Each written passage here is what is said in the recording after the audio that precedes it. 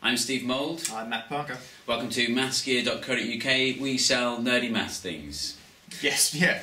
Yes. And today we've got some dice. And these are not your regular everyday dice. If you have a close look at these, they have some unusual numbers. So the red it's got a lot of 4s and a bit of a 9. What's going on There's there. a load of 5s on the green, and there's a 0 on there. I do like 0s, and there's 2s and 7s and the like. And you can play a game with these.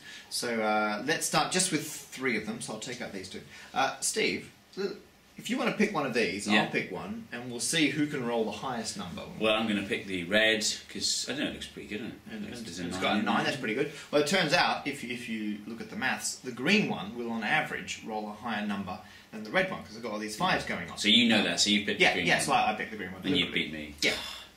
However, you didn't pick the worst one because even though the green one will beat the red one will beat the blue one. Right. So next time I play, you ask me again to pick one. I'm going to pick the green one. Yeah, because that beats the red one. The red beats the blue one. The trouble is these are non-transitive dice, and so the blue one will actually, on average, beat the green one.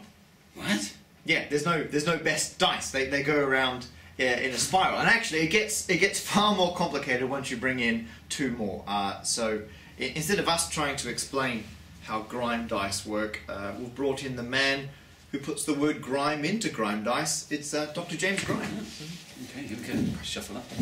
Come on. We're in? We're in. Okay. Hello, James Grime. Hi. That was smooth, wasn't it? So, these are my set of 5 non-transitive dice. So, like you said, red will beat blue. Yep. Blue will beat olive. That's olive. Olive. That's very important. This is olive. Olive will beat yellow. Yellow will beat magenta, and magenta will wrap back and beat red again.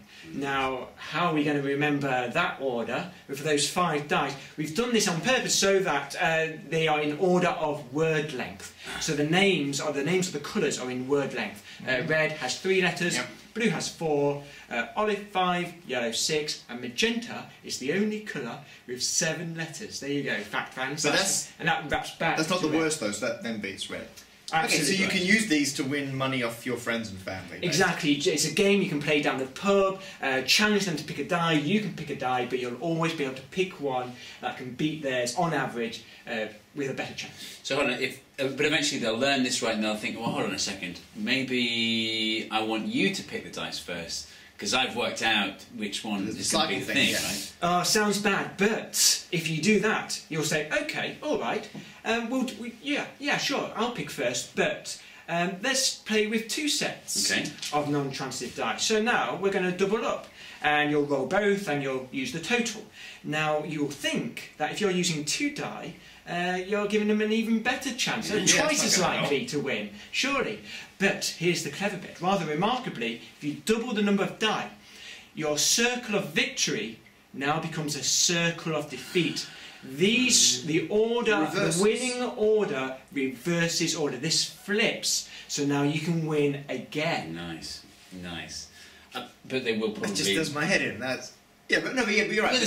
They're going to work that out, right? After you've won a few drinks, they go, wait a minute, and then they do the maths, because frankly, they will. And they work out that doubling the dice reverses the order of victory. Exactly. Well, then you have your secret, your little secret. There is a second chain here, a second winning chain. And that works... 2 chains for the price of 1. 2 chains with this dice. This works in alphabetical order. So we had an order which was using word length. In alphabetical order, we're going to have blue beats magenta. Magenta beats olive. That's olive. That's still olive.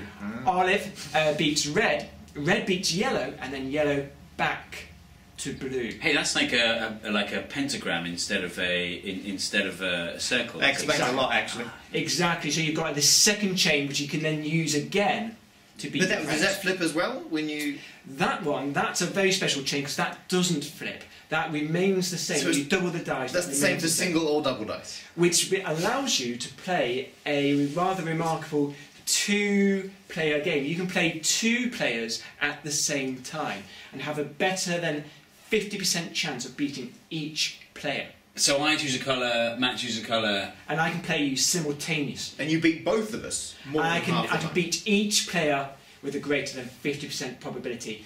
If I'm allowed to pick my own rules, a 1 die or 2 dice version of the game. So don't volunteer your rules before you start playing. Yes, yeah. Now we have all these diagrams and even the probabilities and whatnot on the website, so you can have a look at all those. And you get it in a little pack when you buy it as well. They come in a 1 for pack, and they didn't used to be a thing, which is what's amazing. So this.